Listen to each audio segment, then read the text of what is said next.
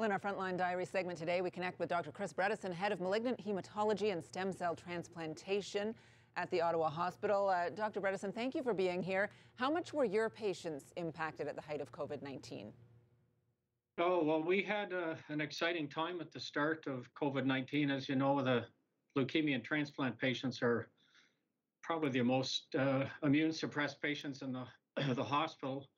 And right at the start, we had a small outbreak of COVID right when we were starting to close the ward to visitors and to cancel our outpatient transplant program and leukemia program. We had a little cluster that was pretty stressful for everybody, but we worked our way through that, and it's been pretty smooth sailing ever since. It had to be an incredibly difficult time for patients going through one of the toughest things they'll ever go through, awaiting a transplant and then going it alone without family right there by their side.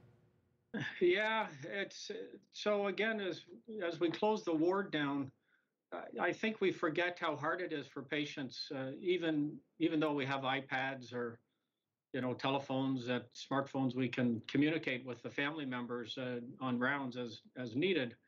To not have your loved one or a caregiver there with you is very hard. Plus, we were keeping the patients in their rooms, mostly with the doors closed, which is a very, very long time. Patients be in the hospital for 5 or 6 weeks under these circumstances, and we could see it was a very difficult for them. For sure. And how have you yourself found the work during the pandemic? Some that I've talked to say it's invigorating. Others say it's incredibly draining. What have you found?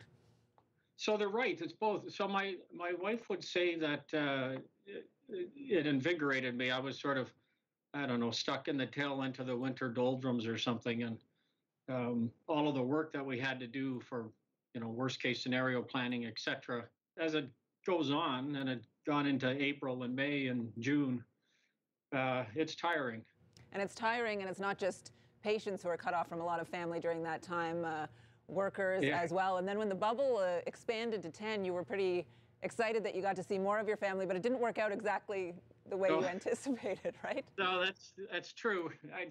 So yes, I'm very fortunate that my young adult children, live in town nearby, and we're pretty close. So we would be seeing each other usually at least a couple times a week for meals or drop-ins and things. But when the pandemic started, the kids had to stay away because both my wife and I work in the hospital. So I was very excited when the bubbles expanded. And I, called my son to say, come on over Saturday, bring your, fiance, and we'll have a barbecue, and everyone's in the same bubble now. And he's like, yeah, Dad, I'm not sure I want to be in your bubble. So he didn't like the idea that both Mom and I were in the hospital all day. So he postponed it. And now we're all back together, and at least the parents are happier. Now it's all good. The rewards of raising a responsible child, I guess, right? He's making the wise decision. I guess so. Yeah, they're good. They're good kids. Well, thank you very much for your time. I appreciate this, and all the best going forward, both in your work life and with your family at home. Thank you very much. Have a great day.